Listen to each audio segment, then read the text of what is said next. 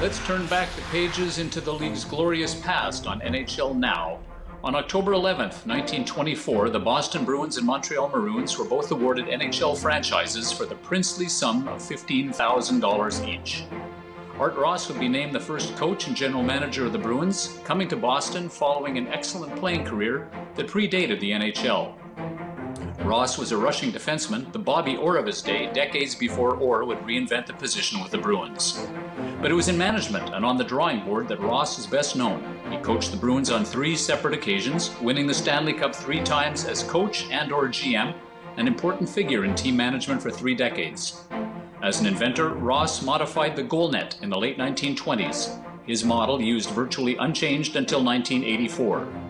He patented an improved puck, beveling its edges to reduce its bounce, and he was co-creator of the red line, which sped up the game.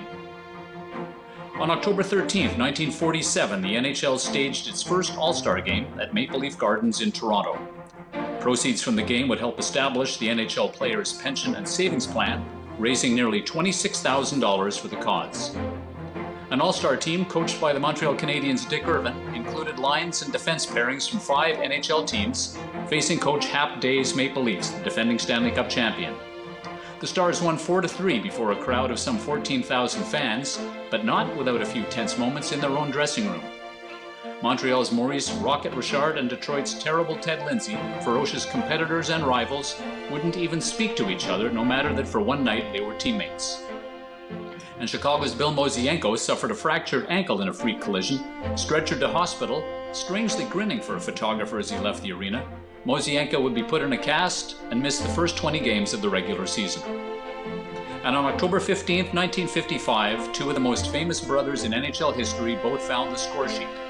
Iconic Rocket Richard scored twice, and his rookie kid brother, Henri, bagged his first NHL goal in a 4-1 home ice victory over the New York Rangers. The Richard brothers would be teammates on the Canadian Stanley Cup champion this season and the next 4 straight during Montreal's unprecedented run of 5 in a row. The Rocket would retire in 1960, having won 8 Stanley Cup titles during his 18-season career. Henri, 15 years the junior of Maurice, was just getting warmed up, though, on his way to an NHL record 11 championships during 19-plus seasons, the most won by a player in Cup history.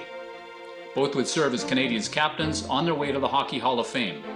And unlike Ted Lindsay, the Rocket at least did speak to his brother. I hope you've enjoyed this short walk back into NHL history on NHL Now. See you next Thursday with more from the league's glorious, rich, fascinating history.